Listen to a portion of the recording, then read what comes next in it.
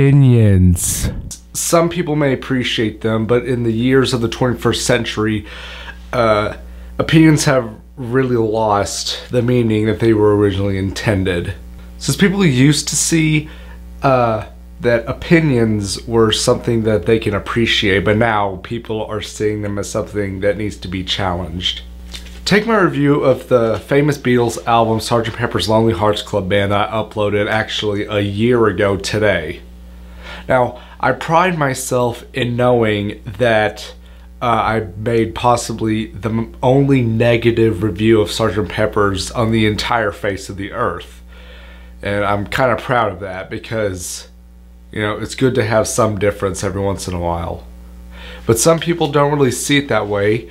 They just see my opinion as something to challenge and see how I'm immediately wrong because I refuse to agree with other people.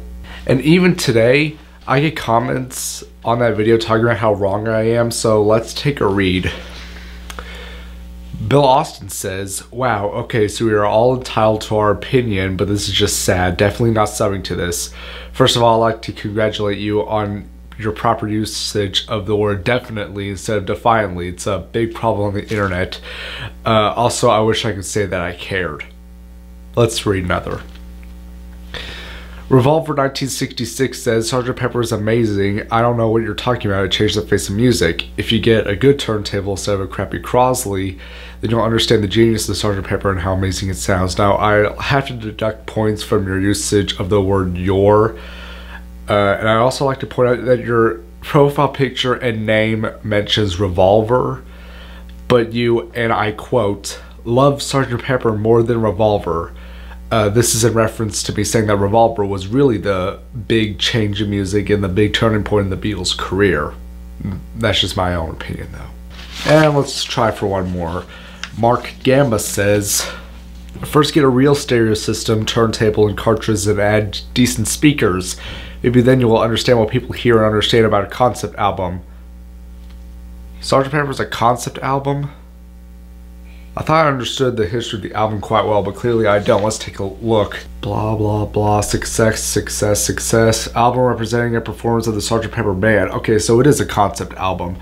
But that aside, one trend that I've noticed with these comments is that bad turntable equals misunderstanding of a supposedly good album, but good turntable equals masterpiece. Here's where I get back to my original point. Opinions. I've listened to Sgt. Pepper twice now. Once for the review last year, and then I recently listened to it again to see if a good turntable actually means that I understand that this album is a masterpiece. And my opinion has changed. I actually hate the album more now than I already did. But I honestly don't think that the idea of a concept album was not perfected until, say, Tommy, which was by The Who in 1969. This came 2 years before that, so I don't really think the idea of the concept album was really perfected until Tommy came around. Second of all, I don't really consider this as a rock album. It's totally Baroque and pop and psychedelic and stuff, but this is very far from a rock album. Sure, the opening track and its reprise near the end, yes, that is rock, but the rest of it is Baroque garbage. Honestly, it's gotten to the point that after listening to this for a second time, I was willing to give it a chance. My favorite tracks on this album are still When I'm 64 and Lovely Rita, but other than that, I do not want to listen to this album ever again. If I were to tell you what an album was that changed the face of music, I wouldn't give you this. I would give you Revolver, and I would also give you Pet Sounds, because while those both came out in the same year, they both also gave a new idea to rock music. They gave the idea that the whole album as a whole is not just a bunch of singles.